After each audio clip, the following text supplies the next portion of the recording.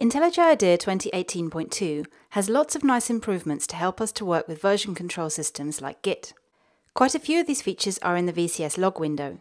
Now, it's possible to open multiple log tabs, and we can have different filters applied to each of these tabs.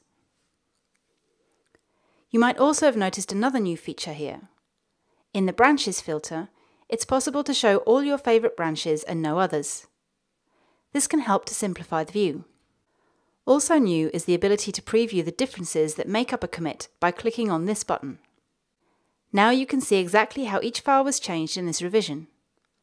Of course, you can turn this off if you don't need it. Tags are shown in this log view with a grey label. Now in IntelliJ IDEA 2018.2, you can delete tags from the log view by right-clicking on them, navigating to the tag name in the menu and selecting Delete.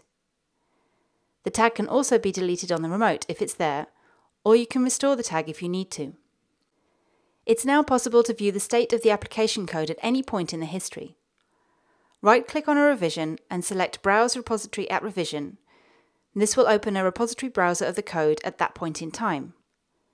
You can navigate through this code as usual and view any of the files.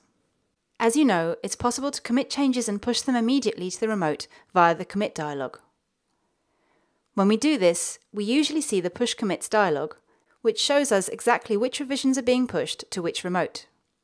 If our workflow is simple enough, we may not want to see this Push Commit dialog every time. So now in Preferences, under Version Control, Git, we can choose not to show the push dialog when we perform a commit and push. Or we could choose just to show it for protected branches like master or a release branch. If we turn this off, now when I do a commit and push via the new Command-Alt-K or Control-Alt-K keyboard shortcut, IntelliJ IDEA will simply push the changes without showing the dialog.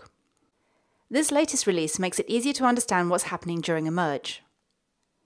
If we merge a branch into our current branch and we have any merge conflicts, we'll see the conflicts dialog as usual, but this has been changed, however, so the branch name is added to the yours and theirs headings, making it clearer which changes come from which branches. In addition, it's now also possible to group the files by directory, which makes it easier to manage when many files have conflicts, or to clarify which file is meant when there are multiple files with the same name in different locations.